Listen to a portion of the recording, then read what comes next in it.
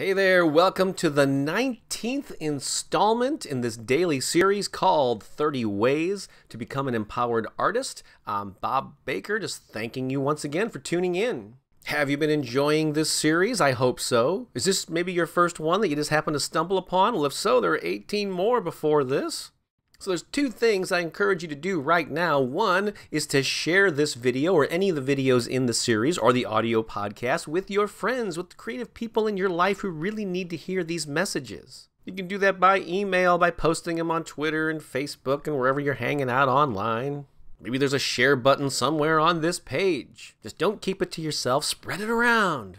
Another way to show your appreciation for all of these free lessons, which will end up totaling about 3.5 hours worth of material when all is said and done, is to click the link somewhere below the video or somewhere on this page where you can learn more about the Empowered Artist campaign, the mission, the movement that I am on to inspire and empower creative people around the world. I would really appreciate your help. So please either now pause the video or the tape, or at the end of it, go to the link and check it out. Because there are many ways for you to support this effort, and I'm going to need the help of a lot of people to make this stuff happen.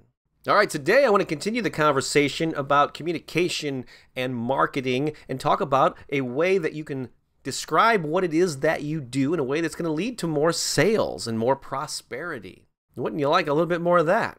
So quite often when people go to market something new for the first time, especially if they're new to the whole self-promotion and sales thing, they start talking about it in a particular way that is not very effective. Now, let me give you a couple of examples here. Let's use the example of an artist having like an opening or some kind of an art show. And if you're watching the video, yes, those are my paintings on the wall behind me. If you're listening to the audio podcast version, when you have a chance, go to poprockartstudio.com. You can check out some of my visual art there. But quite often a visual artist might promote an opening along the lines of, hey, I'm having an art show at the XYZ gallery. I'm really thrilled. It's the first time I've been in such a high-profile space, and I'm really looking forward to this event. Will you come and support me? I'm so excited. I would really love to pack the place and impress the venue people there. Okay, so that's a typical way that someone might promote an art opening. There's nothing wrong with that. They're demonstrating their excitement. They're doing the best that they can. But the problem with that is it's all focused on the artist. All those I statements and me and mine, it's totally focused on them. The key to communicating your products, your services, your events is to speak to the person who's reading it or consuming that piece of marketing material. It has to focus on their interest and what they get out of it. So I had an art show opening of my own recently, and when I created the Facebook page for it, my description read something like this. Hey, I'm throwing an art party and you're invited. Start your Saturday, whatever the date is, off right with cool people, great food, an awesome environment, and a ton of fun. And the whole thing is over by 8 p.m., so even if you still have plans later in the night, you can still do both things. Now, what was different about that approach compared to the first one? It spoke a lot more to the potential attendee, what they were going to get out of it, the experience they were going to have while they were there. Even addressed some objections that they might have, like, well, I already got plans that night. Well, this is early, so you can still do something later. There was a lot of you statements and far, far fewer I statements. Yes, I made them aware that it was an art show that I was having, but other than that, I focused on what was in it for them. And that's what I highly encourage you to do whenever you're promoting something.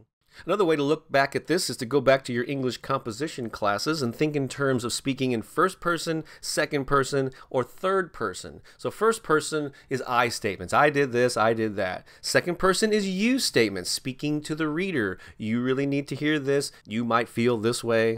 And then third person is more of a distant observer. You know, they went down to he walked into the bar.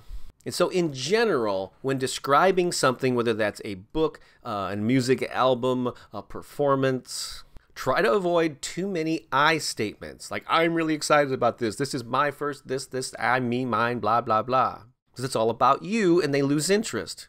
Also avoid the third person. Readers of this book will feel, or listeners will be highly engaged with the new album. No, you want to use second person you statements as often as possible. So when promoting, for instance, let's say a new music album, you would avoid a bunch of I statements like I'm really thrilled about this new album. You want to also avoid a long list of dry features like 12 tracks. We use such and such well-known producer, 75 minutes in length. Those are all features. But what's in it for the listener? So to use more you statements, you might describe it like, hey, if you like to dance and party your brains out and forget about your hectic work week, this CD is the solution. On it, you'll find this, that, and the other thing.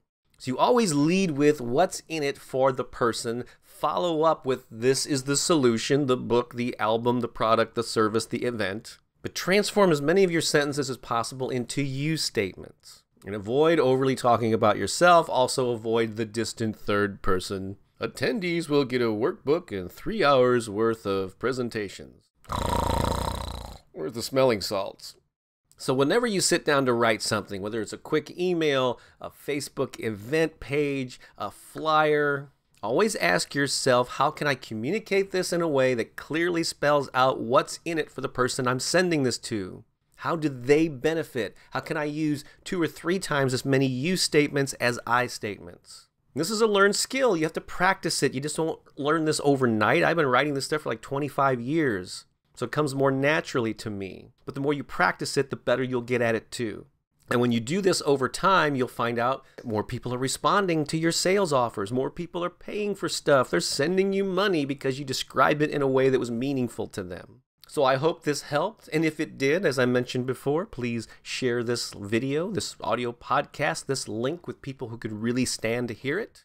And if you want to show your appreciation for all this free content that I'm dishing out 30 days in a row, click the link to the Artist Empowerment Movement and Fan Funding Campaign. Yes, it's a new book that I'm planning to publish soon, but it's much more than that. And I would love for you to get involved. There are many ways to do so. So click the link to find out more and leave a comment here on the page. If you'd like to share your thoughts, I'd appreciate that too. That's it for this segment. I'll be back tomorrow with another one. So this is Bob Baker saying so long for now.